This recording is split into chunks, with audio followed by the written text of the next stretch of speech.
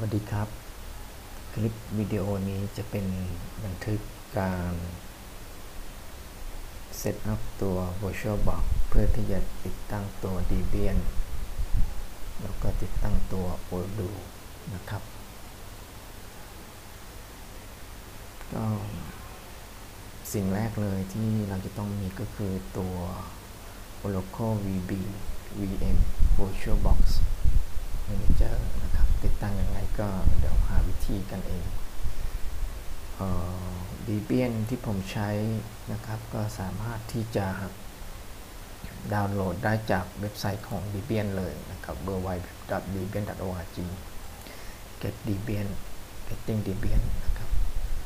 ตัวที่ผมดาวน์โหลดมาผมใช้ตัวที่เป็น64 bit PC Net Install นะครับซึ่งผมได้ดาวน์โหลดมาไว้แล้วอยู่ในดาวน์โหลดเป็น image ไฟล์เป็น ISO ไฟล์นะครับ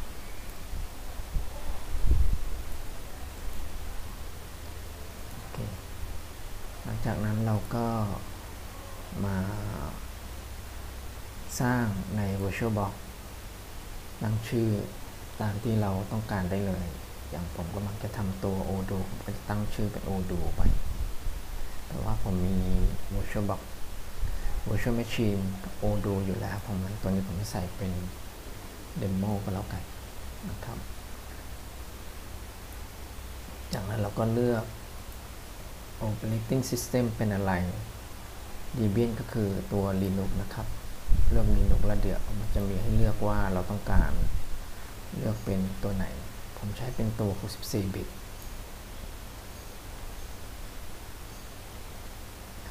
แรมผมให้ไปเริ่มต้นที่1 กิกก่อนนะครับตัวฮาร์ดดิสก์ก็ create บนที่นี่ได้เลย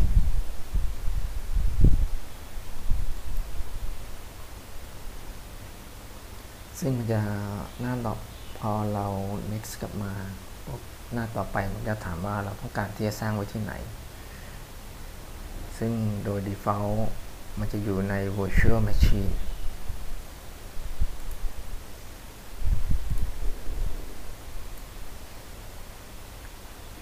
default มันจะอยู่ที่ VirtualBox VM ตรงนี้นะครับเห็นไหมครับมันขึ้นให้อัตโนมัติแล้วไฟล์ไซส์ต้องการเท่าไหร่ตัวนี้เป็นระบบ ERP ซึ่งผมก็ยังไม่รู้ว่ามันจะใช้มากน้อยแค่ไหนผมให้มันไป32 กิกลองเริ่มต้นลองดูก่อนนะครับแล้วก็ hard disk ไฟล์ไทยก็ถ้าเราไม่คิดที่จะใช้ virtual machine ตัวอื่นเราก็เลือกเป็น VDI ไปนะครับซึ่งเป็น disk image ของทาง VirtualBox เองแต่ถ้าเกิดเราคิดที่จะไปใช้ VMware เราก็อาจจะเลือกเป็น VMDK หรือไม่ก็ VSD ไปนะครับ Storage ผมแนะนำให้ใช้เป็น Dynamic คือที่ถ้าเกิดเราใช้เป็นฟิกหมายความว่าถ้าเกิดเราเลือกที่32 กิกฮาร์ดดิสก์ของเราจะหายไปทันทีเลย32 กิกแต่ถ้าเกิดเราเลือกเป็น Dynamic มันจะค่อยๆขยายไฟล์ฮาร์ดดิสก์ตัวนี้มันจะค่อยๆขยายเมื่อมีการใช้งานมีการเพิ่มข้อมูลเข้าไปมันจะไม่รีเซิร์ฟทันทีแล้วก็ create ครับก็เป็นนั้นเสร็จในการสร้างขึ้นมาแต่เราต้องเข้าไปคอนฟิกอะไรบางอย่างก่อนนะครับเราก็ไปที่ setting ตรวจเช็คดูว่าใน general เป็น Linux เป็น Debian นะครับ Advanced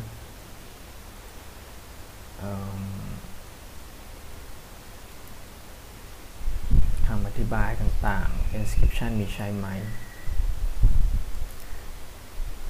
อันต่อไปก็เป็นเรื่องของ System นะครับ Base Memory Boot Order ตรงนี้ผมไม่มี Floppy Disk นะครับผมเอาออกครับแล้วก็ให้ Boot Optical เป็นอันดับแรก Processor เราต้องการกี่ CPU นะครับตอนนี้ผมเริ่มต้นที่1 CPU ก่อน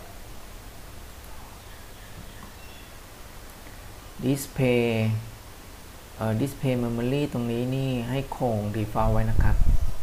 ที่แล้วผมไปลดแล้วปรากฏว่ามันบูตไม่ขึ้นเราต้องการที่จะทำ remote display ไหมซึ่งติดตั้ง Linux ผมว่าไม่จำเป็นหากเราต้องการทำ screen capture เราก็สามารถที่จะมาเลือก option นี้ได้บนตัวของ VM เองมาดูในส่วนของ storage นะครับในตรงที่เป็น optical เนี่ยเดี๋ยวเราจะบูตจากตัว Debian image ที่เราดาวน์โหลดมาแล้วก็ไปเลือกไฟล์นะครับซึ่งตัว Debian ผมเนี่ยที่ผมดาวน์โหลดมามันจะอยู่ในดาวน์โหลดอยู่แล้วนะครับผมก็เพียงแต่แค่มาเลือกตัวที่เป็น ISO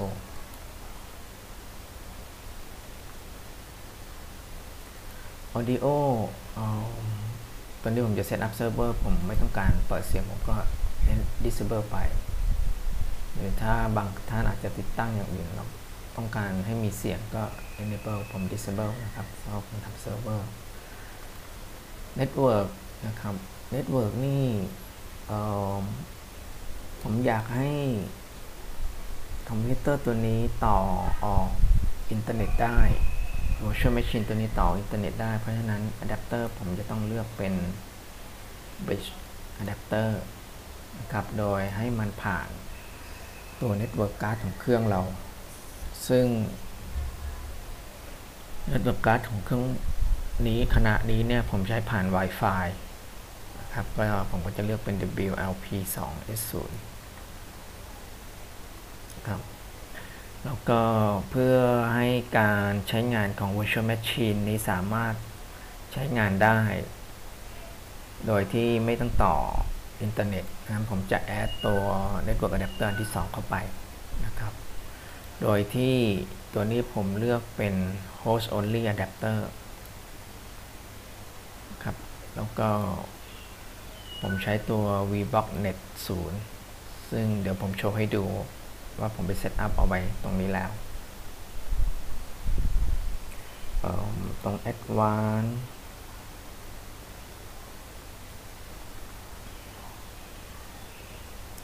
โอเค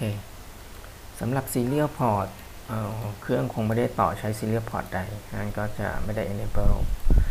USB คือถ้าลงตัว VirtualBox แล้วไม่ได้ลงตัวฟีเจอร์เพิ่มเติมนะครับมันจะให้แค่ USB 1.0 แต่ยังไงก็ตามเครื่องนี้ผมไม่ได้ใช้ USB ไม่ได้ต่อ USB อยู่แล้วผมก็จะ disable ไปนะครับแชร์โฟลเดอร์หากเราต้องการแชร์ข้อมูลระหว่างเครื่องซึ่งตรงนี้อาจจะต้องไปศึกษาเองเพิ่มเติมนะครับ user interface ก็เช่นกันก็เป็นอันเสร็จสิ้นในส่วนของการset up virtual machine เบื้องต้นนะครับหลังจากนั้นเราก็ทำการ start ครับ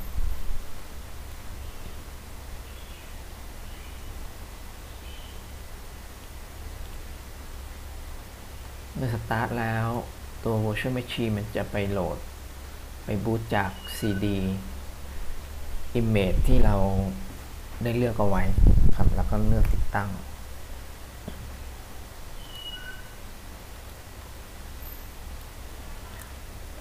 โดยปกติผมจะเลือกเป็นภาษาอังกฤษนะครับแต่ว่าตรงนี้ country เนี่ยผมจะเลือกที่เราอยู่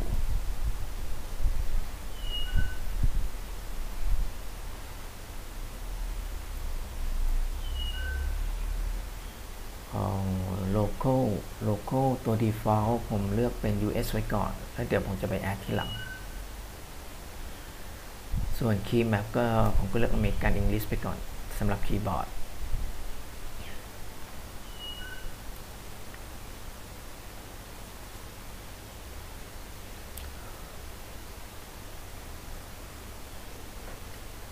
จากนั้นตัว installer ก็จะเริ่มโหลดใน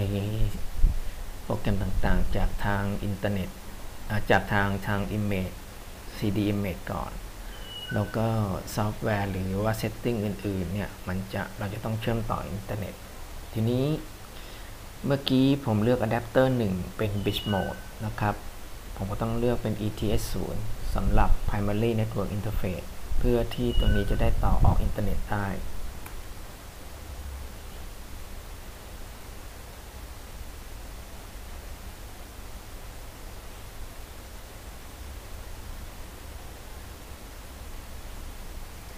จากนั้นเราก็มาตั้งชื่อโฮสต์นะครับ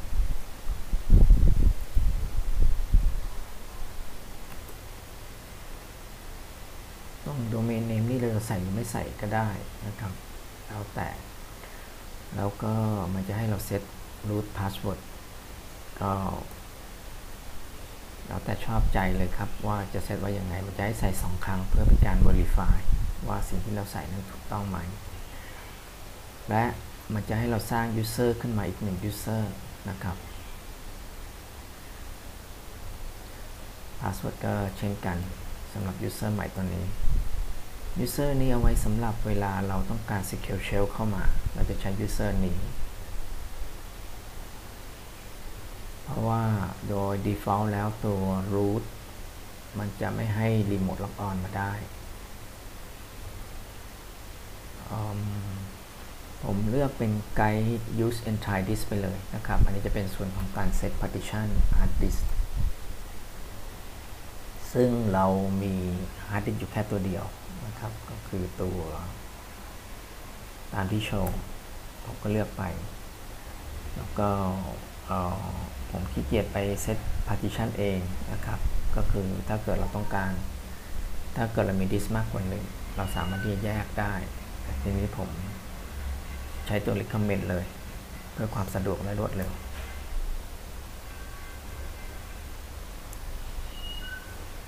มันก็จะแบ่ง partition ให้เราเป็น2ก็คือ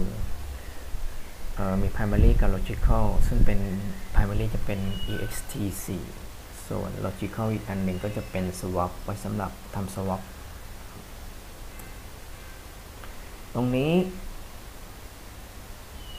ถ้าเราตอบ no โดย default ของมันนะครับที่มัน default ขึ้นมาให้มันจะไม่ทำอะไรต่อนะครับตรงนี้จะเป็นการ confirm ว่าคุณต้องการเขียนสิ่งที่เปลี่ยนแปลงไปเนี่ยลงในดิสก์ซึ่งเราต้องเลือกให้เป็น yes เพราะว่าตรงนี้จะมีความเสี่ยงหากเราไปเซตอัพตัวที่เป็น physical PC แล้วมันมี hard disk อยู่นะครับมันต้องการ make sure ว่าตัว installer ต้องการ make sure ว่าเราจะติดตั้งเราจะเปลี่ยนแปลงในเรื่องของ disk partition บนจริงๆ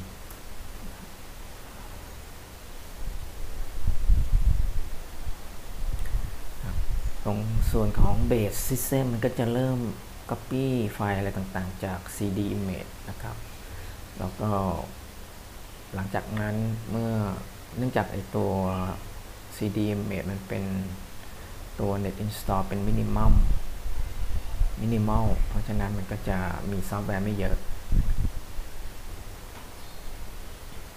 และส่วนหนึ่งมันก็จะดาวน์โหลดมาจากอินเทอร์เน็ต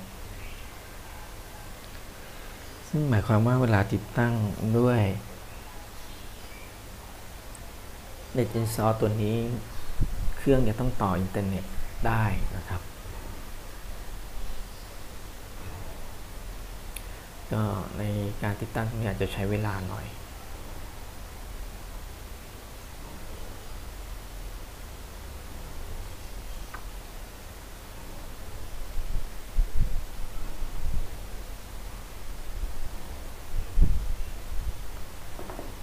ในระหว่างรอผมเล่นเกมไปก่อนทางพางก็แล้วกัน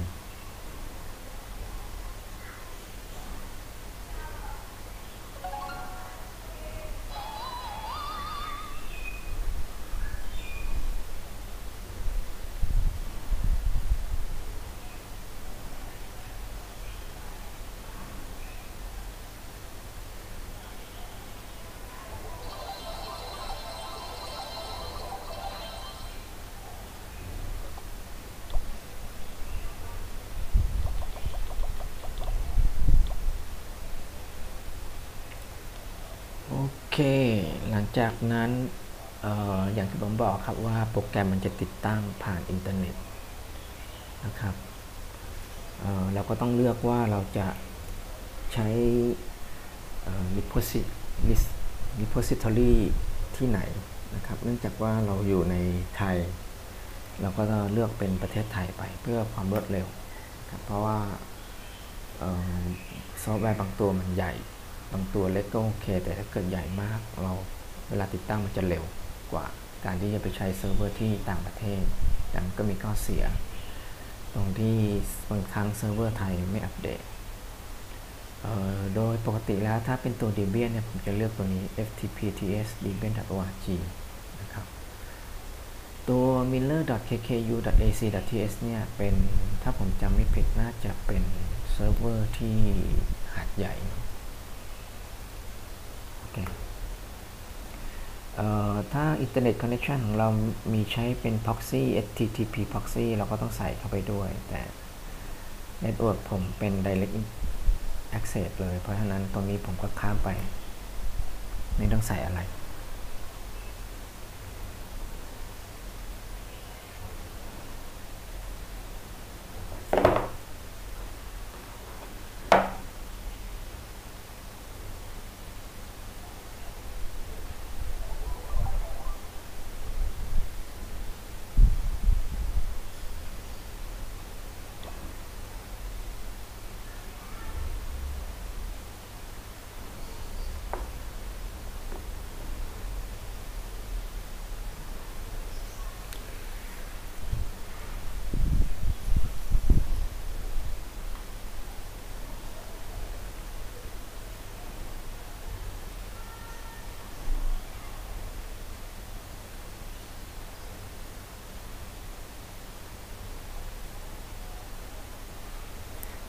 นะครับเวลาเริ่ม retrieve ไฟล์จากอินเทอร์เน็ตแล้วจะเริ่มช้า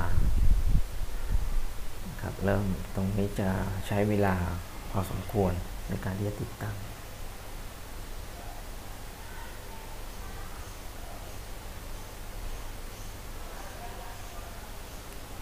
ตรงนี้ช่วงนี้ช้าเร็วขึ้นอยู่กับอินเทอร์เน็ตที่บ้านนะครับว่า provider ดีมากน้อยแค่ไหนให้เน็ตมาเต็มตามที่คุยไว้หรือไม่สปีดเท่าไหร่ผมใช้เน็ตที่บ้านผมใช้เบสิกมากตัวเริ่มต้นนะครับเพราะว่าไม่มีความจำเป็นที่ต้องไปใช้ไฮสปีดเยอะๆไม่มีความจำเป็นจริงๆไม่ได้ทำธุรกิจอะไรแค่ที่บ้านใช้ดู YouTube บ้างต่อ3เครื่อง4เครื่องใช้โมบายเน็ตเวิร์กใช้ไม่ใช่โมบายเน็ตเวิร์กใช้มือถือต่อนะครับคนในครอบครัวหลายคนก็ใช้มือถือก็ที่นี่จะมีคอนเนคชันอยู่ประมาณ5-6 เครื่องได้นะครับตรงนี้จะเป็นการถามเรื่องเกี่ยวกับpopularity contest นะครับซึ่งผมแนะนำให้เซเยสแต่เนื่องจากตัวนี้ผมเป็นตัวเทสผมก็เลยจะเซโนไปนะครับ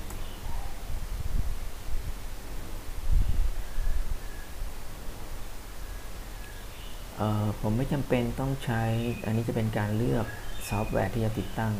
นะครับเนื่องจากผมจะทำเซิร์ฟเวอร์สำหรับ ERP สำหรับ Odoo นะครับตัว Desktop Environment ผมก็ไม่ใช้นะครับผมไม่ต้องติดตั้งเว็บเซิร์ฟเวอร์ผมก็ไม่ติดตั้งนะครับจินเซิร์ฟเวอร์ผมก็ไม่เอานะครับผมจะเลือกตัว SSH Server กับตัว Standard เท่านั้น SSH Server เอาไว้สำหรับเวลาเราต้องการรีโมทจากเครื่องอื่นเข้ามานะครับผ่านทาง Secure Shell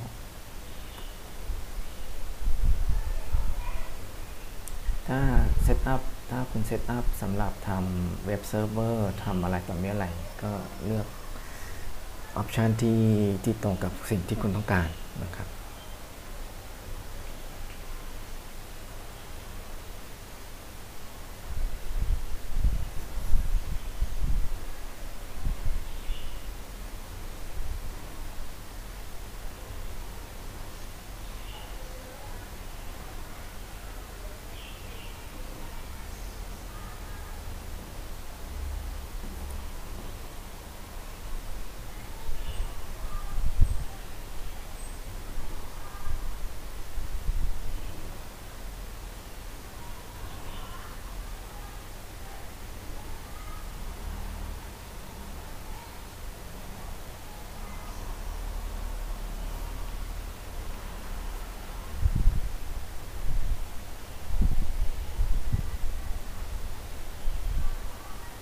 เดี๋ยวผมขออนุญาตสวิตช์สกรีน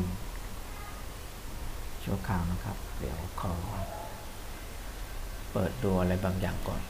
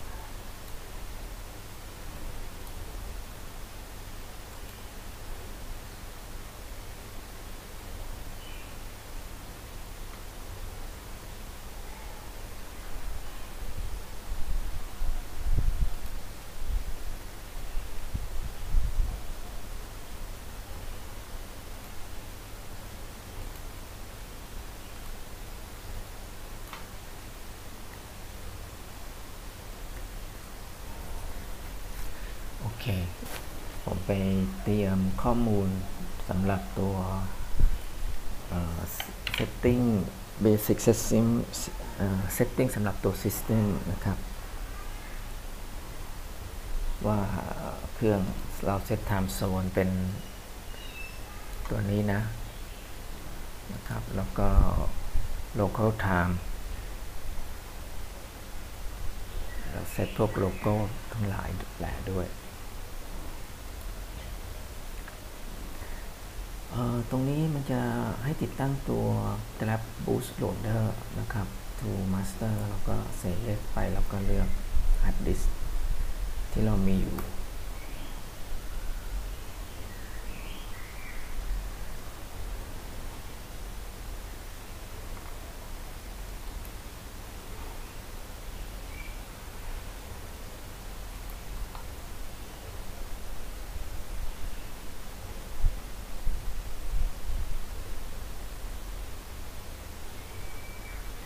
โอเคครับ installation complete เราก็ continue ไป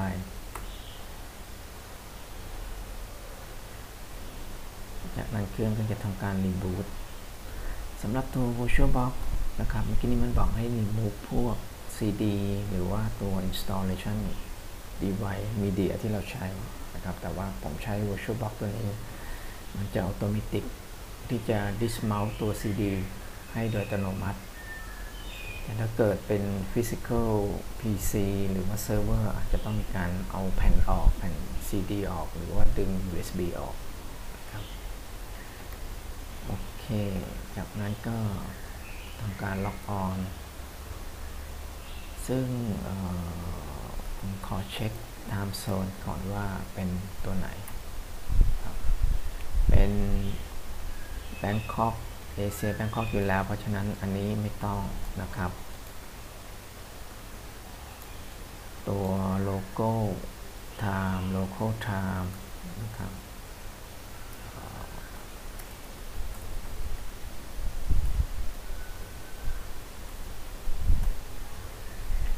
local time เป็นอะไรไม่รู้เดี๋ยวลองดูครับ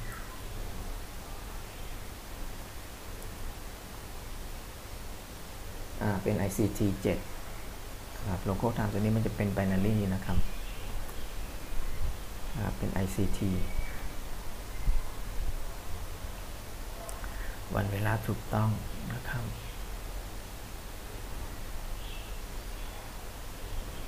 โซนโลโก้ไทม์ไปแล้วอันนี้เป็นโลโก้นี่จะเป็นตัวนี้เป็น US ที่ผมบอกว่าเป็น default ตัวนั้นอยู่แล้วโอเคเวลาผมเซตอัพระบบเนี่ยผมจะเซตอัพไทยไว้ด้วยเผื่อเราต้องการใช้ภาษาไทยแต่ว่ากรณีนี้ผมข้ามมานี้ไปก็แล้วกันก็เป็นอันเสร็จสิ้นในส่วนของ Debian ติดตั้งแล้วก็คอนฟิกทีนี้มีจุดหนึ่งที่เราจะต้องทำผมจะต้องทำในกรณีที่ผมต้องการใช้เน็ตเวิร์กนะครับตอนนี้ IP ของเครื่องนี้จะเป็น 100.100ผมจะลองเข้าผ่านทาง Secure Shell ดู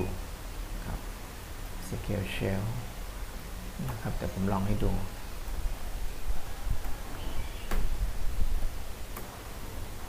นะครับตัว root นะครับผมลองเข้าด้วย root มันจะเข้าไม่ได้ครับแต่ถ้าเกิดผมเข้าด้วย user ที่ผมสร้างขึ้นมาที่ระบบไม่สร้างขึ้นมาตอนติดตั้งมันจะเข้ามาได้นะครับนี่เป็น default security set อย่างหนึ่งว่า root ไม่สามารถที่จะล็อกออนเข้ามาได้เพราะฉะนั้นถ้าท่านใดจะล็อกออนก็ต้องสร้าง user ผ่านล็อกออนผ่าน secure shell ก็ต้องสร้าง user ขึ้นมาแล้วก็ใช้ sudo เอาใช้ su เอานะครับแล้วก็ใส่ password เราก็จะได้สิทธิ์ทาง root ผ่านทาง secure shell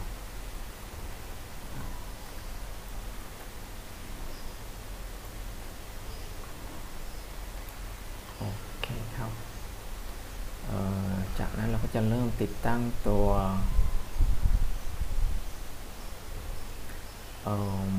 เดี๋ยวเพื่อความสะดวกผมขอเข้าผ่านทาง Secure Shell นี้ก็แล้วกันนะครับ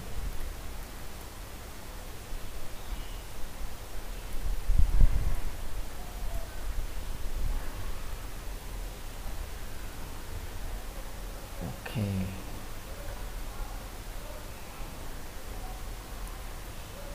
ผมล็อกออนด้วย root 1 เครื่อง demo Odoo demo นะครับต่อไปก็ผมจะ config ในส่วนของ IP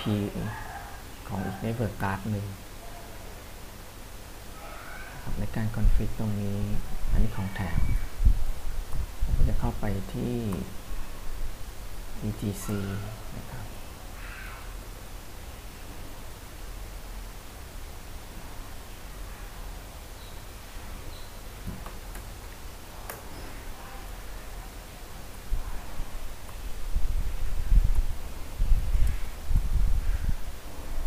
โอเคผมก็จะไป add network card ที่เป็นอีกอันหนึ่งขึ้นมานะครับโดยที่ตัวนี้จะเป็น fix IP address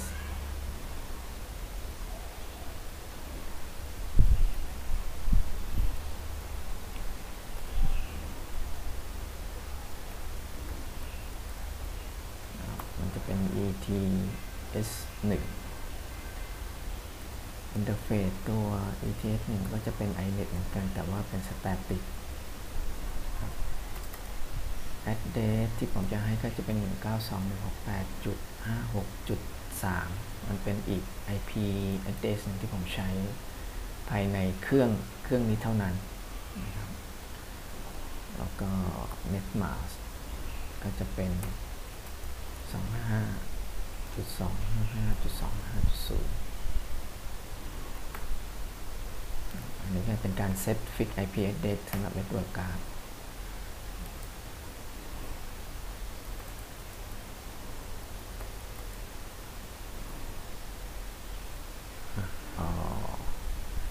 จำคอมมานด์ไม่ได้ว่า Network ตัวนี้จะ stop ยังไง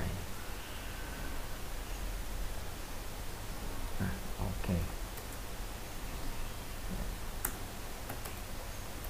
จำคอมมานด์ไม่ได้ครับ if up นะครับ bin network interface up แล้วก็ตามด้วย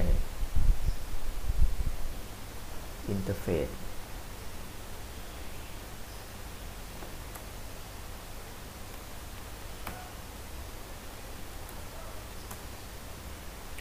โอเคผมจะมี ets0 IP ที่ได้จาก DHCP มาของวง LAN นะครับ ets1 จะเป็น fix IP เป็น fix IP ที่ใช้ภายในเครื่องที่เป็น virtual machine นะครับถ้าตอนนี้ผมปิงไปที่ 192.168.56.3 56.1 จะได้รับ response กลับมานะครับซึ่งจุดหนึ่งก็คือเครื่องที่ผมทำงานอยู่นี้เดี๋ยวผมเปิดโชว์ให้ดูครับจำ VirtualBox ได้ไหมครับนี่แหละครับก็คือเป็น Virtual Network Card อันนี้เครื่อง PC ที่ผมใช้นะครับตัว VirtualBox ก็คือเป็น Network เป็น Virtual Network Interface ครับที่ใช้ภายในโฮสต์ก็คือเป็นการเชื่อมระหว่างเครื่อง PC ตัวนี้กับ Virtual Machine อันนี้นะครับหรือถ้าผมมี Virtual Machine อันอื่นที่มีเซตไว้ที่ไปใช้ VirtualBox นะครับมันก็จะสามารถที่จะเชื่อมต่อกันได้ครับเดี๋ยวผมจะลองปิงจุด 56.3 นะครับได้รับ response นะครับโอเคไม่ได้ใช้แล้วปิดไปอันนี้ผมออกจากตัว console นะครับแล้วก็เดี๋ยวมาใช้ตัว secure shell เอา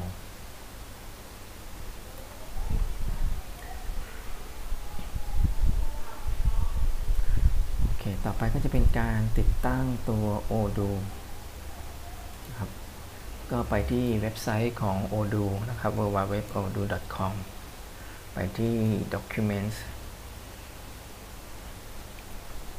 มันจะมี Installation Guide อยู่นะครับซึ่งในการติดตั้งบน Debian เนี่ยผมจะใช้เป็น Package Installation แต่ถ้าเกิดใครอยากจะ Hardcore หน่อยก็ไปใช้ Source Install ก็ได้นะครับก็สนุกดีเหมือนกัน Source Install ได้เรียนรู้ได้เห็นอะไรเพิ่มเติมนะครับแต่ตอนนี้ผมเอาเร็วไว้ก่อนก็คือผมจะใช้เป็น Package Install แล้วก็ใช้เป็น Dev ตัวนี้จะเป็นmanage เป็น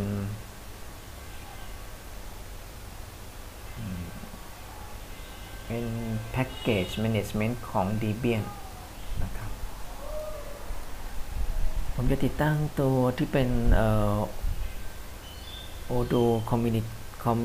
Community Edition นะครับผมก็จะต้องทำตามขั้นตอนพวกนี้ครับก็จะทำการ Copy ไปแล้วผมก็ไป Paste ในนี้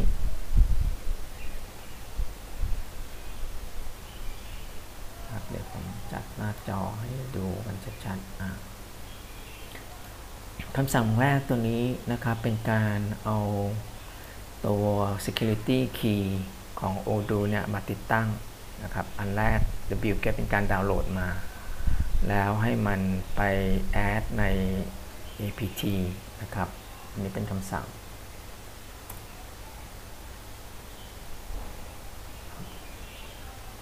เวลารันคำสั่งพวกนี้ดูด้วยนะครับอย่าดูแต่โอเคอย่างเดียวดูด้วยว่ามันดาวน์โหลดมา 100% ไหมนะครับโอเคตรงนี้คือเป็นการแค่ add นะครับอันแรกก็คือ wget ก็คือตรงส่วนตรงนี้เมื่อทำการ add เสร็จแล้วเราก็ต้องเพิ่มตัว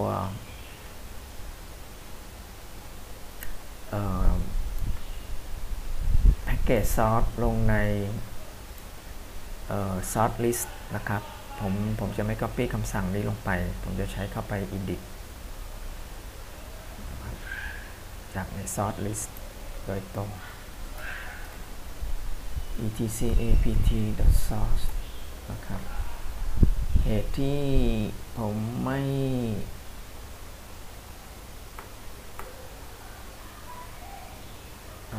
สาเหตุที่ผมไม่ copy ตรงนี้เพราะบางครั้งบางทีผมจะมีการ edit อะไรบางอย่างด้วยผมจะใช้เวอร์ชัน10 Odoo เวอร์ชัน10นะครับผมก็มาเปลี่ยนตรงนี้ถ้าท่านใดจะใช้เวอร์ชัน9หรือ8ก็เปลี่ยนตรงนี้ได้เลยนะครับ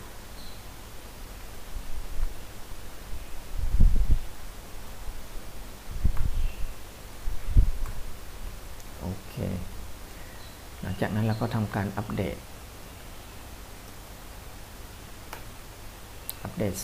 ตัวแพ็กเกจจาก source list ที่เราใส่เข้าไปอัปเดตเสร็จเราก็ทำการติดตั้งนะครับก็คือ apt-get install odoo library มาเพียบครับ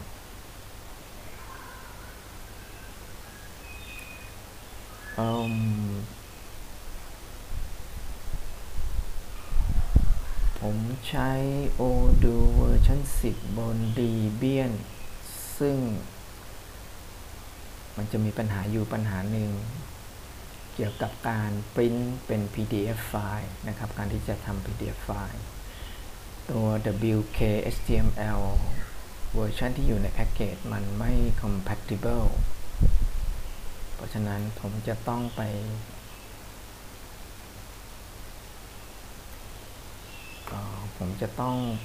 ทำการ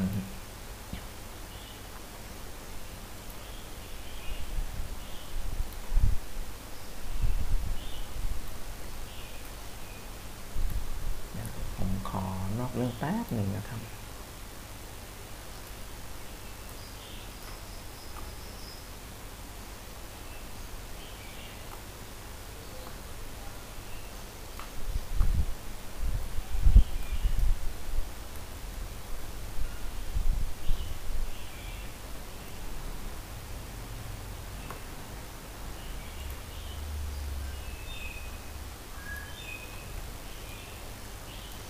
ผมจะต้องไปทำการติดตั้งตัว wk-html to pdf manual อีกครั้งหนึ่งแต่เดี๋ยวผมจะลองใช้ตัวแพ็กเกจดูก่อนนะครับจากที่อ่านจะต้องใช้เป็นเวอร์ชัน 0.12.x นะครับตัวนี้จะเป็นจุด1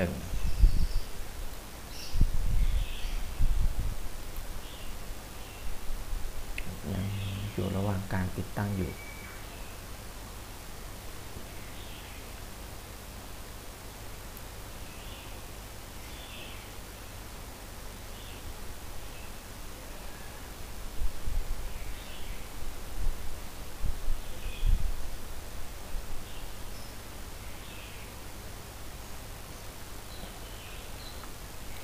หากคุณใช้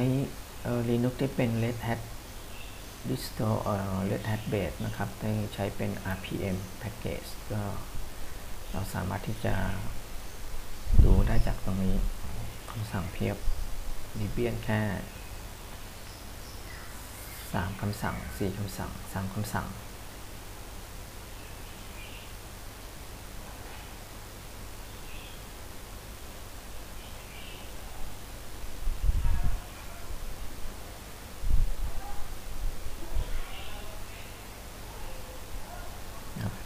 เห็นไหมครับตัวที่เป็น source installation นะครับสนุกสนานมากGitHub มาแล้วก็ทำการติดตั้งตัว dependency ก่อนนะครับ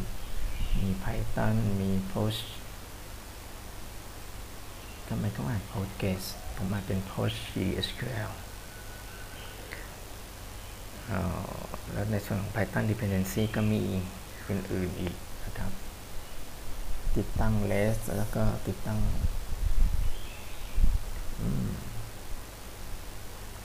ไม่ใช้ Java ด้วยหรอครับ JavaScript ด้วยโอเคยังติดตั้งอยู่ยังติดตั้ง Python อยู่เลย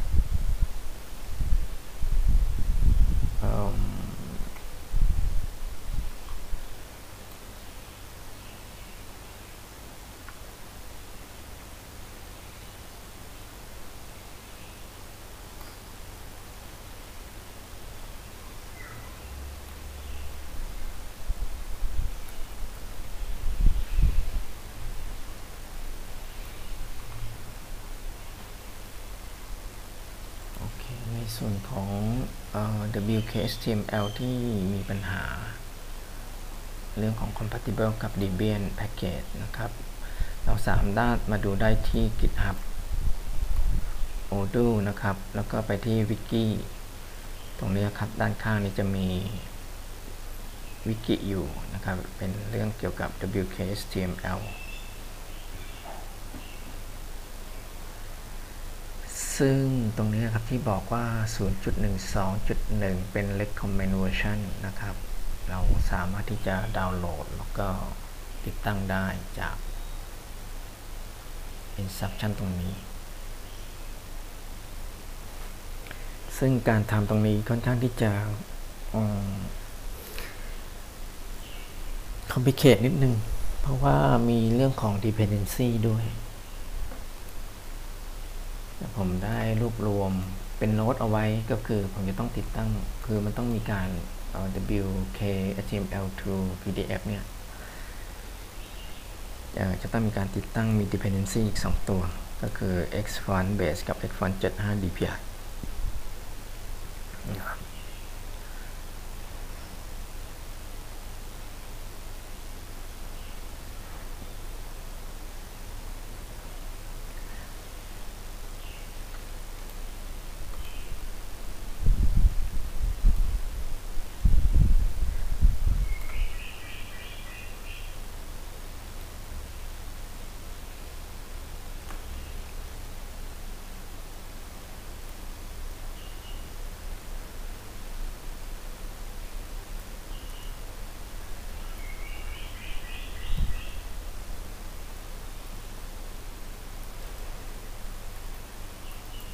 โอเคผมสองลายนี้ผม copy มาจากเว็บไซต์หนึ่งซึ่งผมไม่มั่นใจเพราะฉะนั้นถ้าจะติดตั้งตัว wk-html pdf เนี่ยให้ไปอ่านที่วิกิดีกว่านะครับแล้วก็ไปเอาแพ็กเกจจากตรงนั้นมาดาวน์โหลดมาใช้ลิงก์ตัวที่ถูกนะครับแล้วก็ติดตั้งตรงนี้ค่อนข้างที่จะสำคัญนะครับเวลาติดตั้งตัว wk-html pdf แล้วเนี่ยโปรแกรม2ตัวนี้มันจะอยู่ใน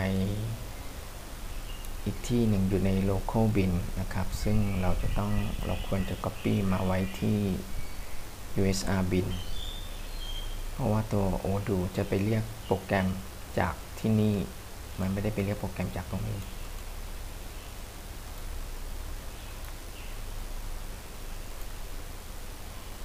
เริ่มติดตั้ง Odoo แล้ว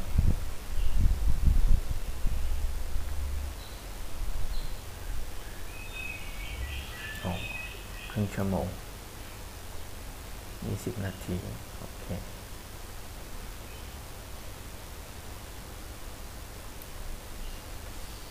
ไม่ได้ใช้ละปิดไปไม่เซฟ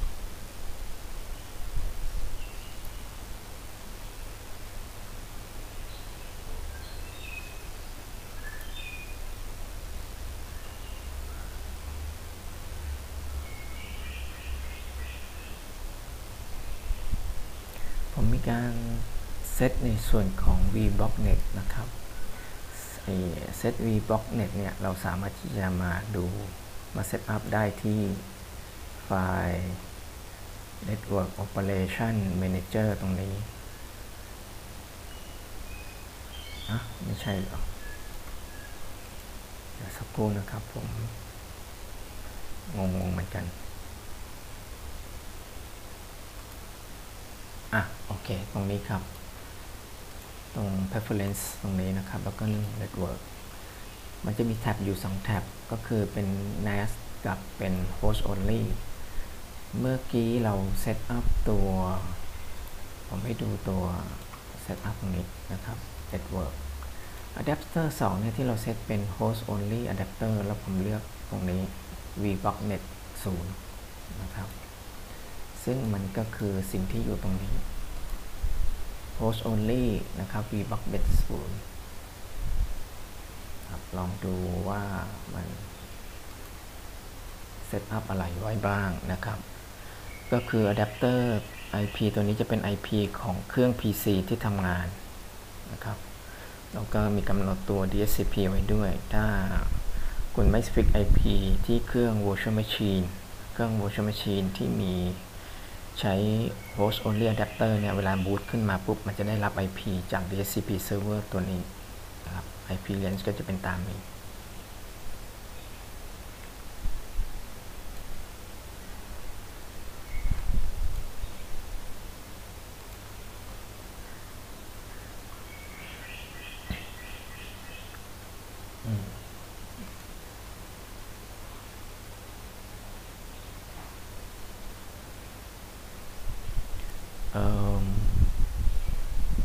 ตัวนี้ Odoo เนี่ยเซตอัพอาจจะช้ามากกว่าแพ็กเกจตัวอื่นๆเนื่องจากว่าตัวแพ็กเกจโฮสต์โดยเซิร์ฟเวอร์ที่อยู่ต่างประเทศและช่วงนี้ Net True Online ลิงก์ออกต่างประเทศรู้สึกจะมีปัญหานะครับมีปัญหามานานแล้วเรื่อง performance เรื่อง bandwidth ที่จะออกต่างประเทศรู้สึกว่าจะช้าจะน้อยกว่าปกติเพราะนั้นเป็นไปได้เวลาเซตอัพอะไรแล้วเนี่ยถ้ามีออปชันที่จะเลือกเซิร์ฟเวอร์ภายในประเทศเนี่ยให้เลือกนะครับมันจะเร็วกว่าแต่อันนี้ผม no choice เพราะนั้นผมก็ต้องติดตั้งจากแพ็กเกจเซิร์ฟเวอร์ที่อยู่ต่างประเทศนะครับ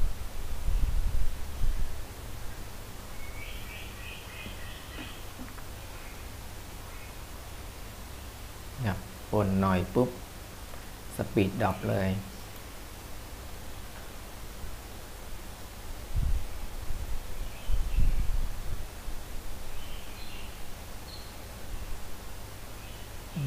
ระหว่างรอตรงนี้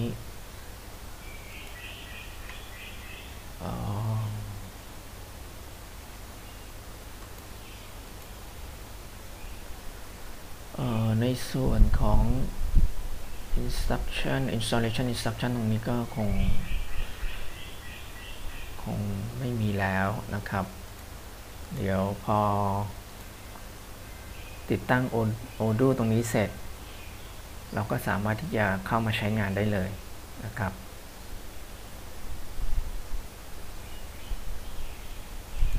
โดยการไปที่ IP address ของเครื่องนั้นถ้าคุณมีเซตชื่อก็ใช้ชื่อก็ได้นะครับแต่พอดีผมไม่ได้เซตชื่อเอาไว้เพราะนั้น IP address ของเครื่องนั้นก็คือเป็น .3 แล้วก็ 8069โอเคเนื่องจากว่าเซอร์วิสยังไม่ได้สตาร์ทยังติดตั้งไม่เสร็จนะครับเข้าให้ดูเป็นแซมเปิลก่อน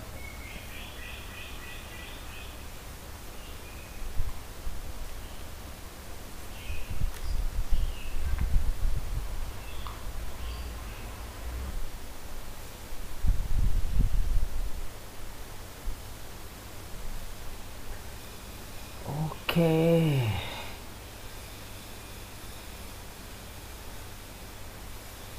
เดี๋ยวจะตัดส่วนที่เป็น Odoo ดาวน์โหลดออกนะครับ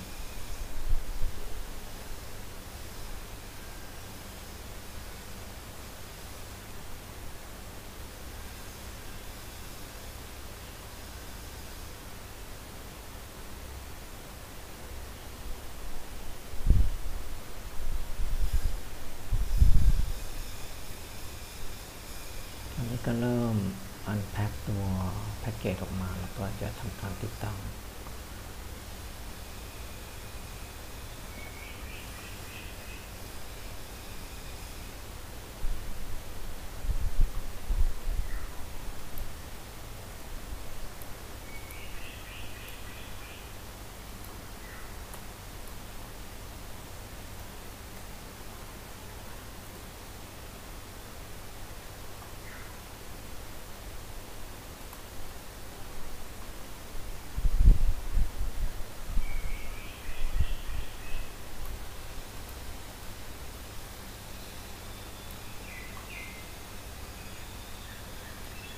เรียบร้อยครับติดตั้งแล้ว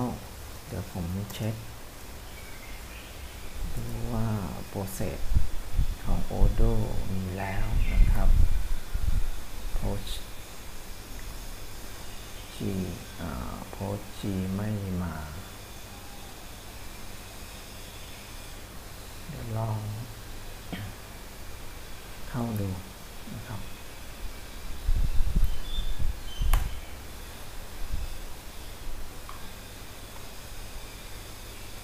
internal server error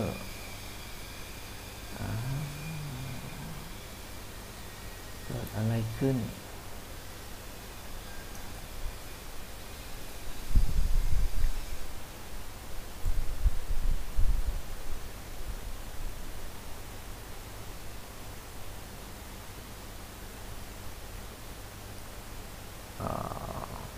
ดูเหมือนว่าตัว Postgresql จะไม่สตาร์ท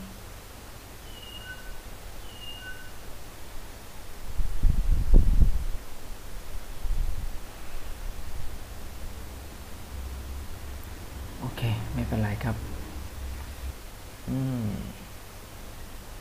เป็นอีกแล้วหรือ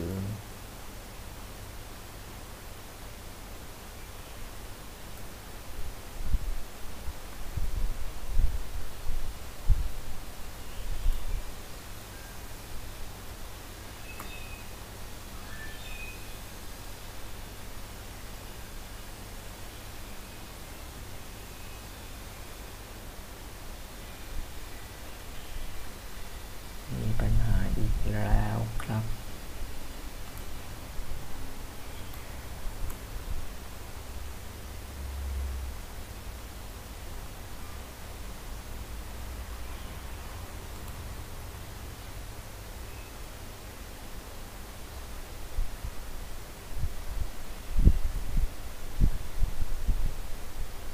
ไม่ขึ้นเหมือน Postgresql จะมีปัญหา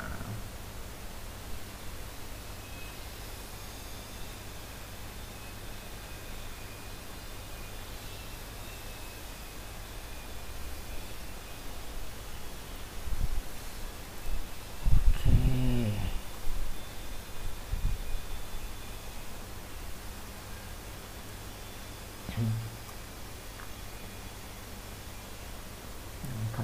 อนเนคตัวดัตเตอร์เบสไม่ได้เพราะว่าตัว Postgresql ไม่อัพหรือว่ามันอัพแล้วมันคอนเนคไปที่ตัวเซิร์ฟเวอร์ไม่ได้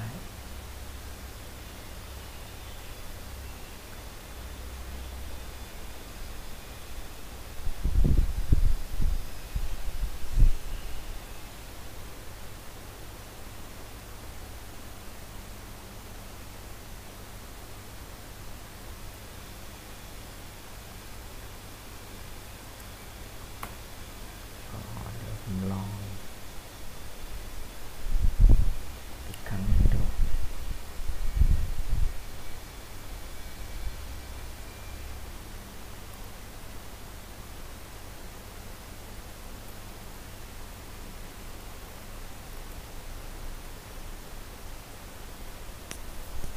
นี่อัปเดต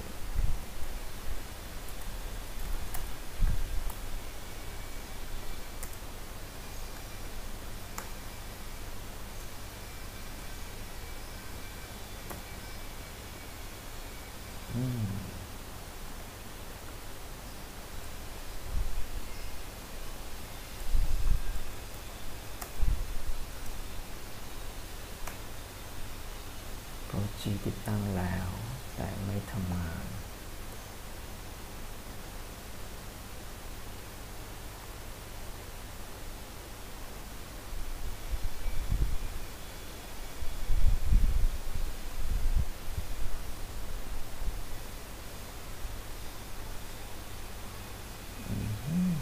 เกิดอะไรขึ้น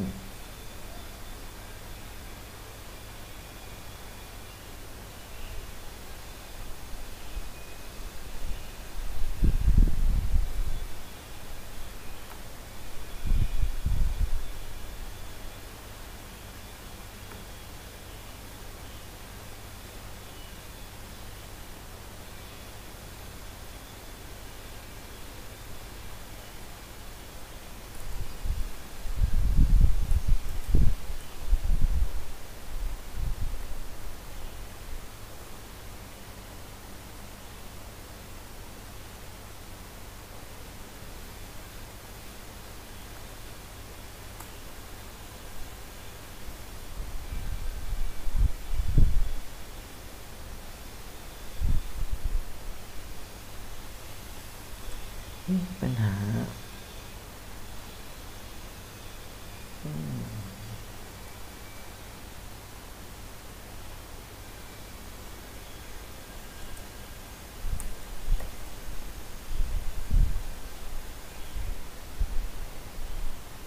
ฟรีแรมมีเหลือเฟือ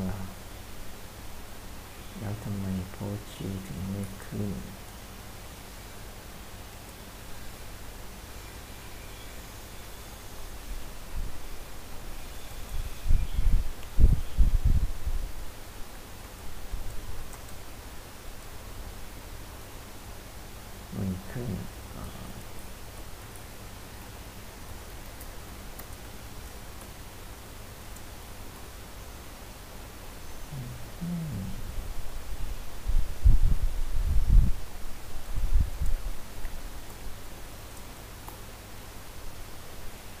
หรอกไม่มี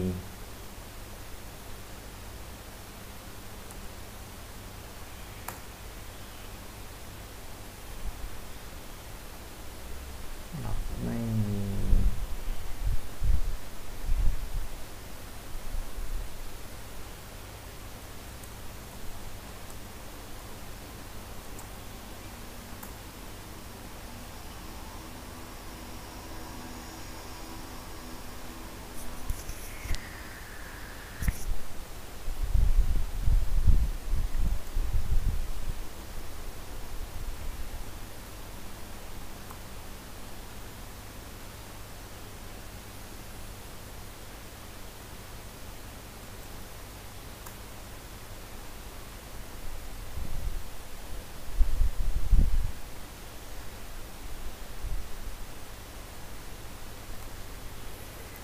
การสตาร์ทตัว Postgresql มีการ Postgres start แต่ไม่มีอะไรเกิดขึ้นทั้งนั้น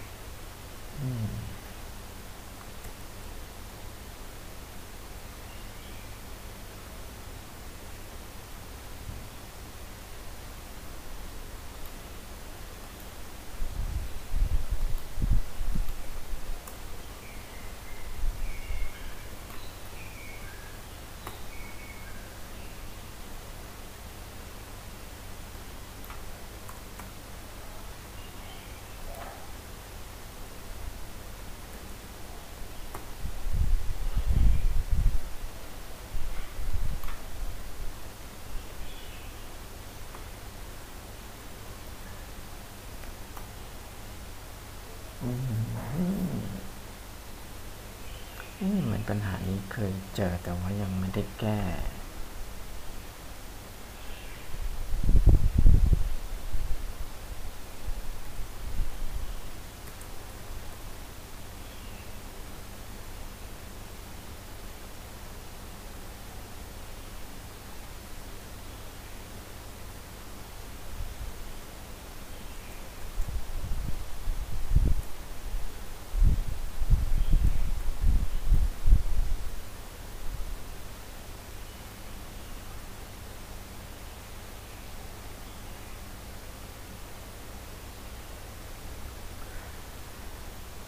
เพื่อไม่ให้เป็นการเสียเวลาเดี๋ยวผมทำ troubleshooting แต่ว่า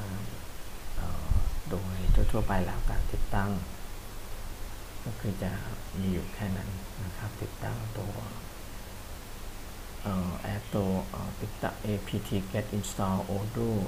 มันก็จะสามารถที่จะใช้งานได้เลยแล้วมันจะไปเข้าสู่หน้าตาที่เป็นเซตอัพตัว database นะครับอันนี้ตัว Postg มันไม่สตาร์ทครับเดี๋ยวผมต้อง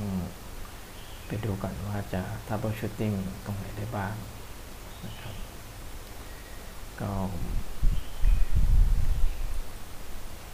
วิดีโอก็ต้องขอจบแบบท ที่ไม่ success นะครับเอาดูไว้เป็นไกด์ไลน์เดี๋ยว troubleshooting ผมจะทำอีกทีหนึ่งนะครับขอบคุณมากครับ